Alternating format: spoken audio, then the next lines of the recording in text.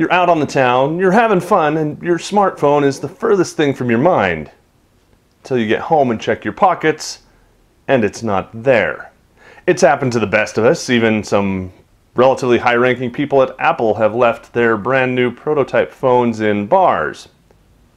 I'm Joe Levi for Pocket Now, and here's how you can use encryption to make your phone a little bit more secure, just in case it gets lost somewhere along the way.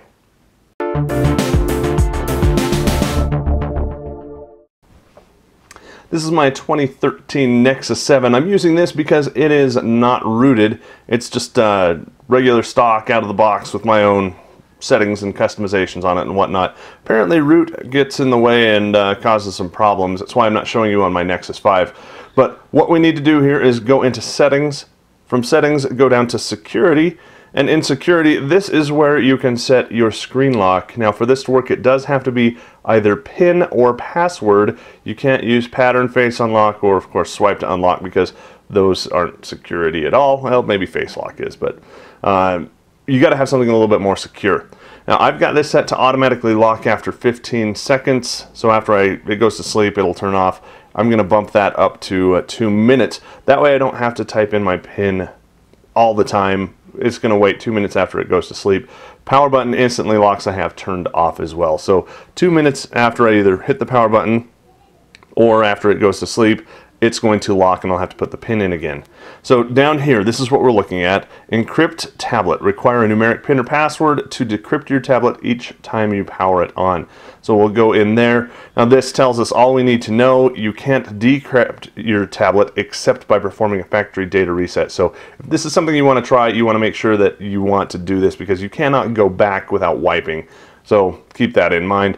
It does take a long time, sometimes an hour or more, and you have to start with a charged battery. I'm pretty close up here, but we also have to be plugged in. So come over here and I'll get my USB cord, which I have plugged into a power outlet. Go ahead and plug that in. This should then light up and allow me to encrypt tablet. It asks me for my PIN, which I'll do over here.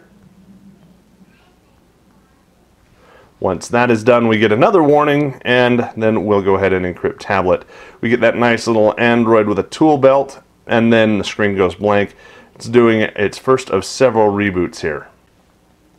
Right after that long boot sequence came up, I now have this encrypting screen that says wait while your tablet is being encrypted, and it does give me a very handy percentage indicator. In this case, I am 4% complete, and I've got my neat little Andy the Android with a tool belt on down here again, or is that cogs? I don't know what it is exactly, but cool little thing that I haven't seen before in all of my travels with Android. We'll go ahead and let it do its thing, and we'll be back to show you the progress.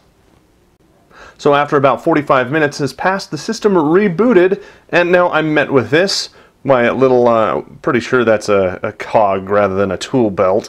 It's asking me now to type my password, so I'll go ahead and do that. I have a nice tappy sound while I type that in. We'll hit done. At that point we see the cog again. The screen goes blank and we're coming back up to yet another reboot. So what you can see here, when we power on the device, we're asked for our password to decrypt the storage. Now this password and the PIN are kind of separate things. One lets you into the device and one lets you into the storage so that you can have access to it. Let's go ahead and type in our password here. After we do that, the device will restart. That's where the decryption happens, not at the PIN pad. So this is a power on encrypt, decrypt. That's primarily for time.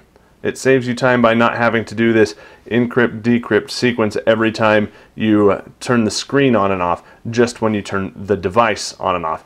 Still a very, very good thing to do. Team that up with a nice secure PIN or some other type of security to keep your data on your device all taken care of so that people who shouldn't have access to it don't. So that's how you encrypt your phone so that it's extra secure just in case it gets lost along the way if you want to keep the contents away from prying eyes. If you liked what you saw here, please give the video a thumbs up, and of course, if you have not yet subscribed to our channel, make sure you do that so you don't miss out on all of the news, all the reviews, and everything that is coming out literally every single day from Pocket Now. If you want to find out more about us, of course, you can go to pocketnow.com or follow us on social networking. My favorite is Twitter, where we are at PocketNow, and I am at Joe Levi. Thanks very much for watching, and we will catch you next time.